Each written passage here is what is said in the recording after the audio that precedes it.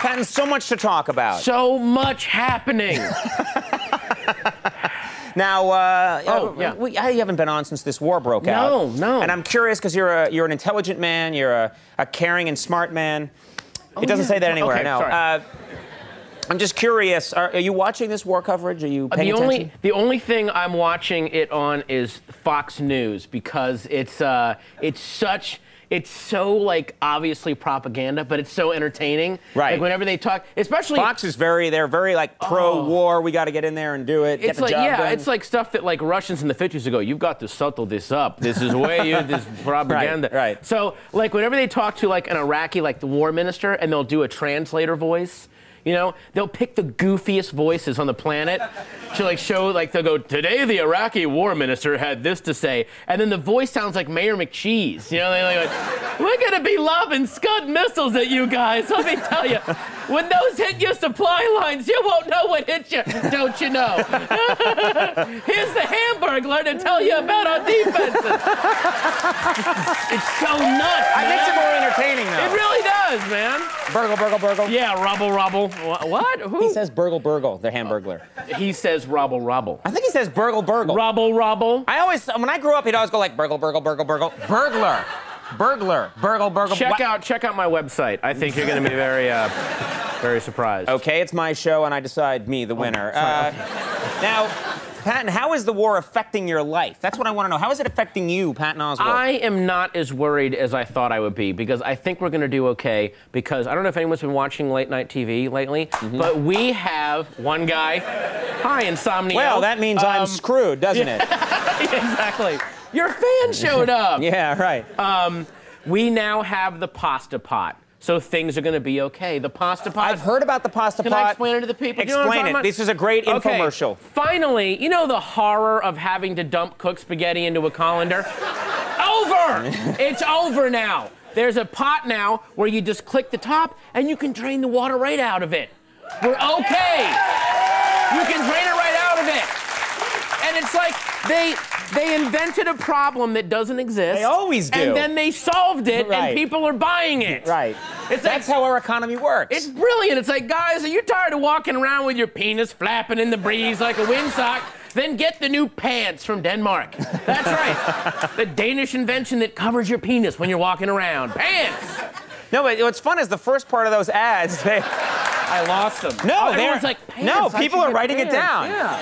No, but they're always, the first part is always a guy showing you what a big problem it is. It's like, are you tired of not being able to hold a pencil? Oh! Yeah, I can't do it. The liquid in my hand. Yeah, the pencil gripper. Oh my God. We should make our own infomercials, I believe. We should just invent stuff. Yeah, you and me would make a fortune. Invent fake problems. Yeah, but I mean, you remember they were talking about all the comfort food since the war? Yeah. That's me. I'll go right for the comfort food in times. Like, I like a good steak. Man, we were talking about that earlier. You know what? Steak. There's no better steak than the one you can get at Outback Steakhouse. There's no better steak. No better steak.